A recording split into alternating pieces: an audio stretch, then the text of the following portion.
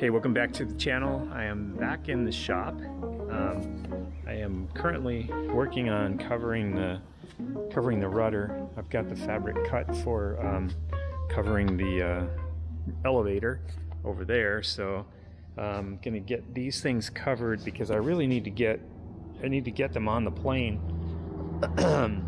before I can get to before I can get to installing this. So I also got my little switch box where my radio is going to connect for my my headset and everything, and my push to talk switch down there. So I've got that all ready to. It's going to get mounted right about there. It's probably the best location for it. The radio will be right here next to it.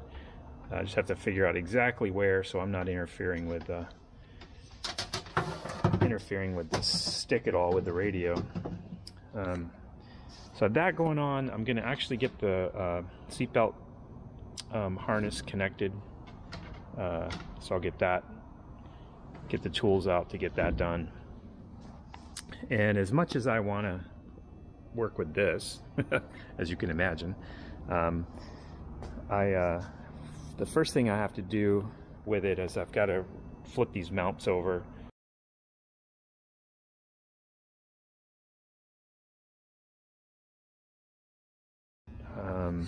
So that when I'm ready, when I get some weight on the tail, then I'll actually be able to set it up here. And my plan is to put it up here, get it positioned where it needs to go, and then go ahead and drill the holes, and then make the holes. Once I have these holes located, then I'll make the holes in here to get a ratchet in there or whatever. And once I get those all that done, then I can take the engine back off and finish all this area before I start like mounting the coil to the firewall and all the other things that need to happen associated with the engine. So I will show you a little bit more in detail the engine at the end of the video. And now I'm going to continue to work on doing some covering, because I need to get this stuff painted and ready to get mounted to the fuselage so that I'll have some weight on the tail and I can put the engine up there. So, all right, cool. And I did make my new tail wheel steering arm, and I've got that. I've been putting the primer that I'm using on it out here, so it's been got it all cleaned up, and I've got that side taken care of. Now I just got to flip her over, and I'll paint the other side, and then we'll be able to get that back on so that we can get the tail wheel hooked back up and continue on with all that process. So just using a SEM primer, super good. It's probably one of the best self-etching primers that I've used. So yeah, so I'm gonna get some paint on this, and I'll go back in, keep covering, working toward getting that engine mounted.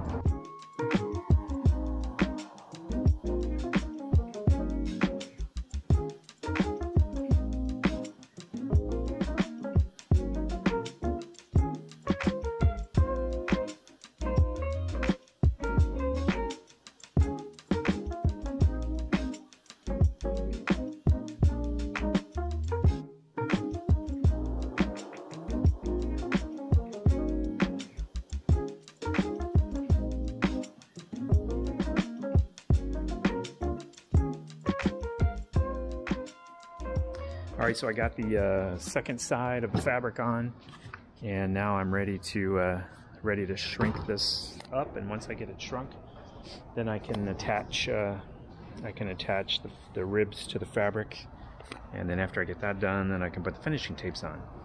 And then after the finishing tapes are on, we can fill the weave, and then we're at the same place as the fin, and we can move on to the elevator. All right, so I'm going to get this shrunk and get all that taken care of, and then I'll check in with you after that. All right. All right, so I got my seatbelt connection here for the shoulder harness, and I'll figure out if I've got that in the right location here in a minute. But then I got my seat put together, and I got the seat in, and then I got the seat belt. Let me show you that here.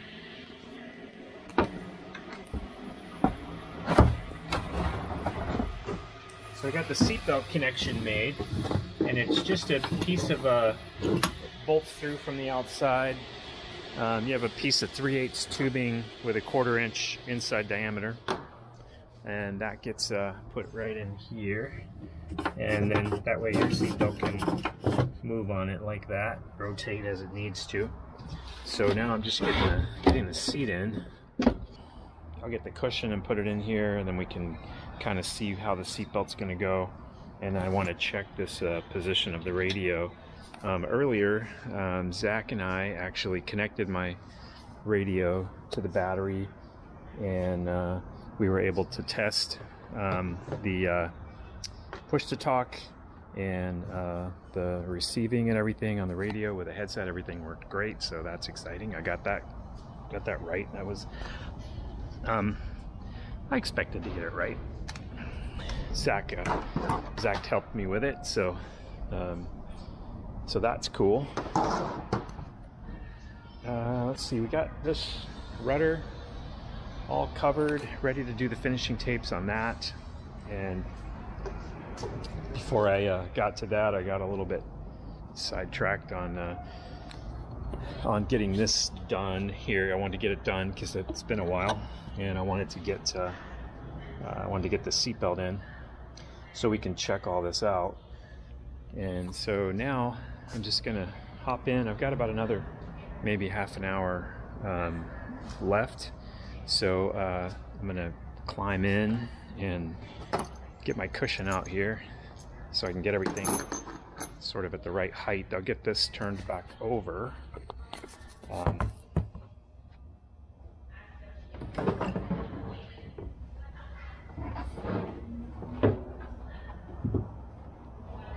Just position it where it goes. Just right there.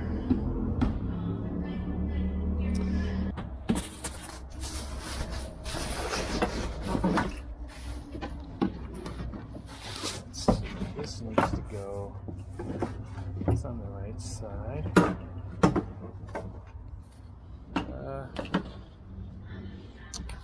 One moment, I installed something backwards here. I got the right one going to the wrong side, and so I'll switch those around real quick. All right.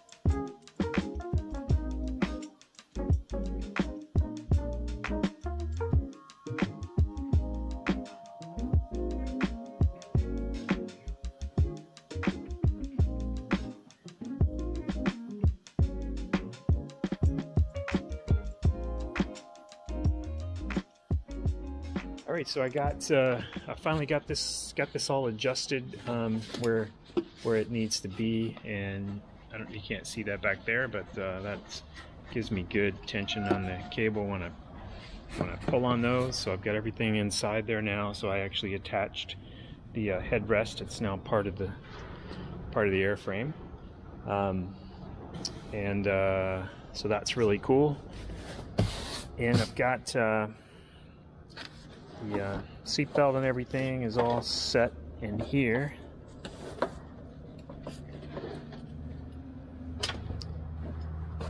So that's good.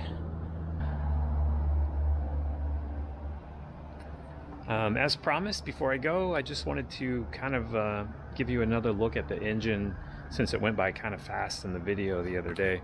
So this is it, and I'll just kind of walk you through. This is a balancer that goes behind the hub here when you attach the prop, and so that's he's got it in the position where it needs to be. So I'll keep track of that along the way. On the top of the engine, this is where you put the oil in, right here. And then on this side is actually, he machines a really nice dipstick over here.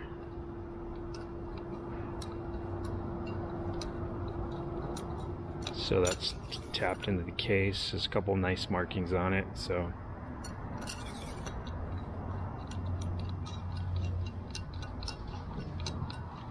and then this is the breather for the case up on top. Run a hose there, go down out the bottom of the airplane.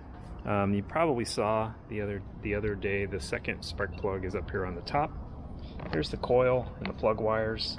And when I get the coil mounted to the firewall back here, then I'll make the cables the size they need to be and get those installed back to that coil.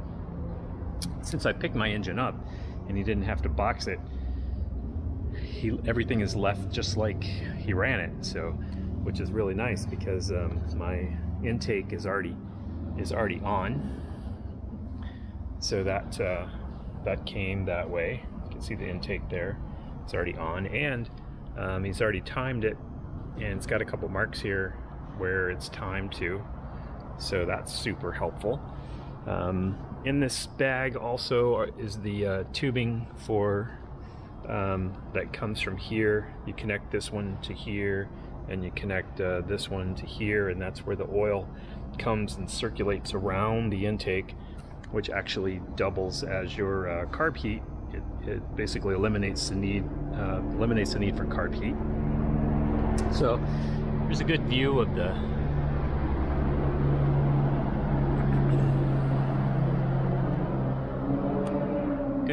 back of the engine, and you can see he's got a nice bracket in here that's actually supporting with a shock mount the intake where the carb is mounted to.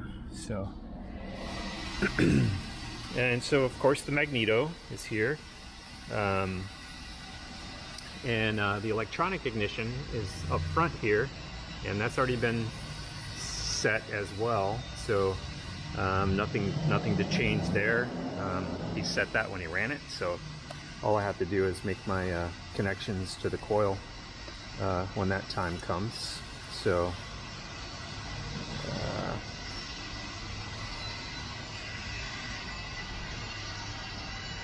and to go around this side of the engine, down here, this is a 1/2" NPT for the oil temperature sender, which I've ordered, probably coming tomorrow.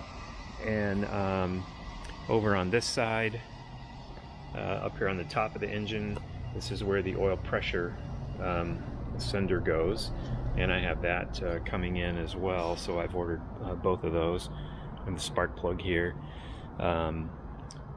And underneath here, you can see the oil pump is right there, and this is what she looks like on the bottom. Really nice tubes there where those push rods go through. So yeah, so that's a little better overview. Obviously this has been cut down from the original and welded, as well as the bracket that holds the covers on has also been welded on there, so cut and welded. And I've got my exhaust tubes here. They go on like so, just straight down, and those will get put on later after we get everything situated. So there, little better look than you got the other day. So yeah, thanks for hanging out with me today. We are making progress, which is great, and I'll catch you later.